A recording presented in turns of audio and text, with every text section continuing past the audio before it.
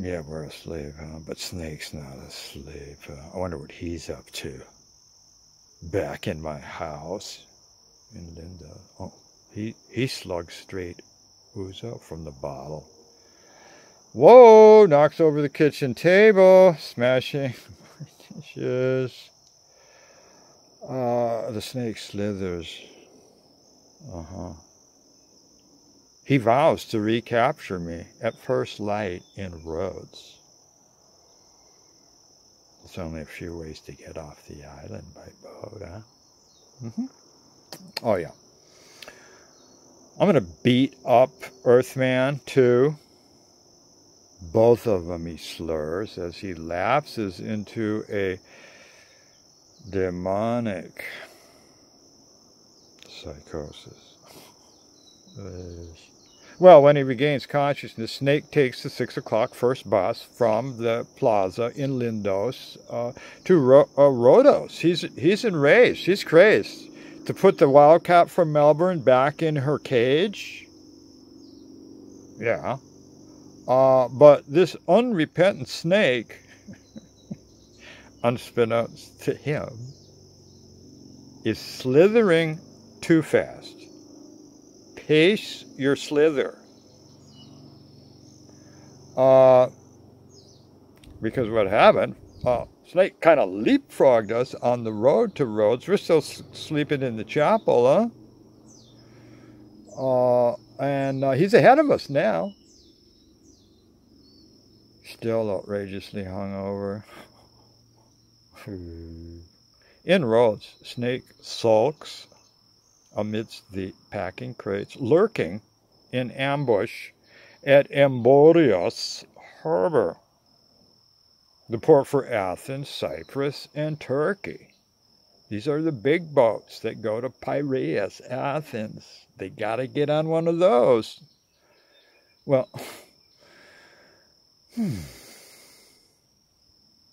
Earthmen and I wake up together.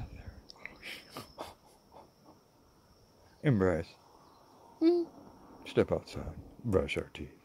Yeah. We depart the chapel after the morning bus rolls through. We are innocent about the danger ahead of us. We hold hands. We encounter a Greek peasant woman riding side saddle on a donkey, and she sees how in love we are, and she asks us, are you married? Cute. And I say, etsy catsy, which means kind of, but not exactly. Oh, funny. We're glowing, obviously. Excited to be alone for the first time as distinct traveling partners who belong to one another. Oh, we enjoy an easy hitchhike to Rhodestown, in the daylight. Yeah, the vision of Earthman, Afghan vision, not reasonable. So before traveling anywhere beyond Rhodes, it just comes into his head like a whimsical, like a spiritual, intuitive. He escorts me to the plastered brick shack of Manolis, where we catch the family at breakfast. Blushing with pride, the Earthman introduces me, and Manolis shows it. Yo, Rhoda Valentino, huh? You like the torch? You come and steal all our good women. Oh, yeah. Intense love vibration. Well, the curious wife of Manolis, Irene, speaks no English. But because of the intense love vibration, she believes that we have just gotten married. Yeah. So she asks Manolis where we will be going for our honeymoon. Manolis doesn't need to translate what he says back. He says, look, I understand peasant Greg. Uh, oh, yeah, okay, yeah. Earthman says, like, honeymoon. Ho, ho, ho. How groovy an idea that is.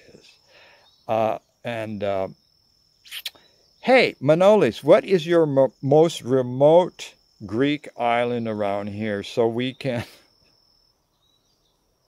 get some privacy?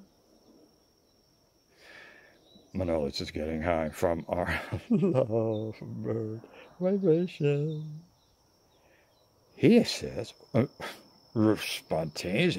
Well, Malesta, of course, go to Sponge Island for your honeymoon. Peaceful, no tourists. It's only 32 kilometers from here, and nothing to do there except make bambinos.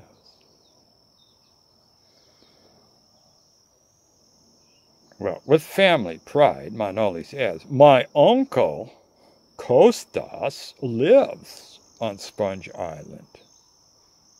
He plays classical piano in the moonlight for the Aegean dolphins. And he is, in his own spirit, the Messiah of Sponge Island. Well, okay. Yeah, okay, Manolis, tell me some more about, this. I like this. Manolis explains the Sponge Islanders operate their own boat, christened the Carpouge. Watermelon. So they can sell their homegrown vegetables to the merchants near Mandrake Harbor. It's called the New Market. It's octagonal, kind of Ottoman. Shh, don't tell the Greeks that. Yeah, the Carpousias will be leaving later this morning from Mandrake Harbor. Look, relax in my home. I just take the morning off from driving taxi, and I'll drop you at the boat in my Mercedes. Manolis finishes breakfast, and he explains that he was born on Sponge, and he suggests that I make a pilgrimage to where? The monastery of Moni Palarmitis, on remote south coast. Get a blessing from the monk for your honeymoon or marriage. Whatever comes first. Yes. Well, here comes Pantales, the crippled son of Manolis, gathers a wedding bouquet of jasmine and gives them to me, Cleopatra, for our wedding bouquet.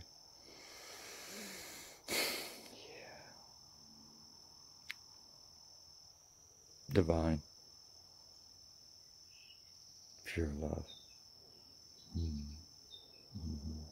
Oh. Well, the mystical undercurrent. It does feel as if Earthman and I are truly becoming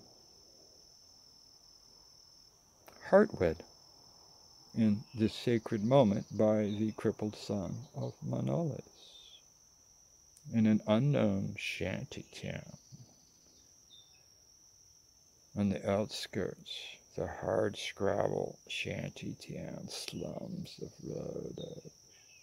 Well, after breakfast, thank you, Irini, for breakfast. Manolis drives us to the port and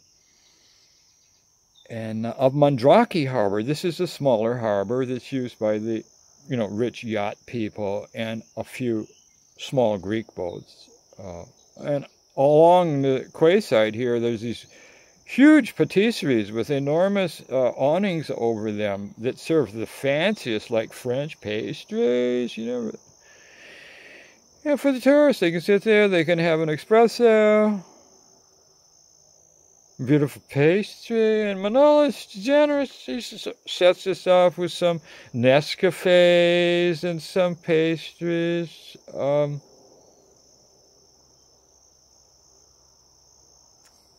Blushing newlyweds. Oh, wow. The excitement of it all, huh? It's hard to keep it together. Was that a little earthquake? Like the one that took down the closets of rose? Did you feel it? Did you feel? I felt it. Oh, well. Well, Earthman, he's sipping his espresso. He confides to Manolis about his encounter with Snake last night. Manolis is stunned by the lack of subterfuge from Earthman. No common sense. Incomprehensible. Manolis frowns at this dangerous behavior of his friend, whom he calls the other cab drivers my golden child. Oh, yeah. Earthman snatched Snake, huh? His rival right under Snake's eyes.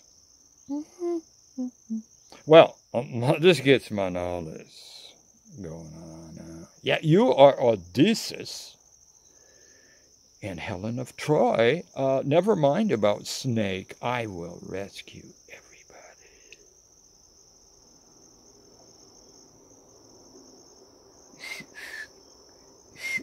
Hey, Manolis. He whistles for his cab driver friends to come over.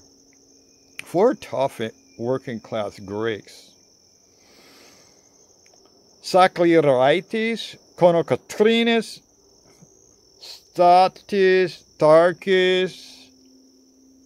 Walk over. They live in the same shanty town with Manolis. They're curious. What mischief is Manolis getting up to this time, huh? He's such a charmer with the foreigners, huh? Well, the 4 men join our table.